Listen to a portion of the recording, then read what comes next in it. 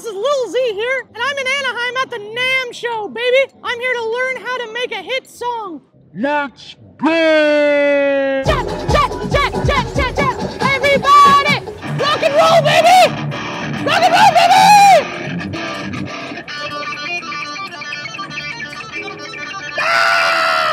Loomis, nice to meet you. Nice to meet you. What do you do? I just sang or whatever. I do. La, la, la, la, la, la. So what makes the best song?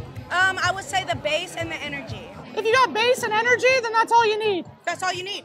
Rhythm and bass. Rhythm and blues. Rhythm and bass. How do you make a great song? You make a great song by first having a really great melody, some pretty cool chords that are interesting, and then lastly, if you're an instrumental artist like me, you stop there. I think you need organ to make a hit song. I think every hit song has organ, and if it doesn't have organ, it's not a hit. Exactly. Amen. Hallelujah.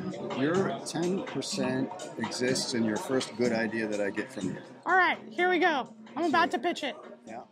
You gotta go find DJ Flash downstairs, and we gotta get him to do a children's album. Okay, you're up to 40%. Grandmaster Flash kids album. Yeah, that's 40%.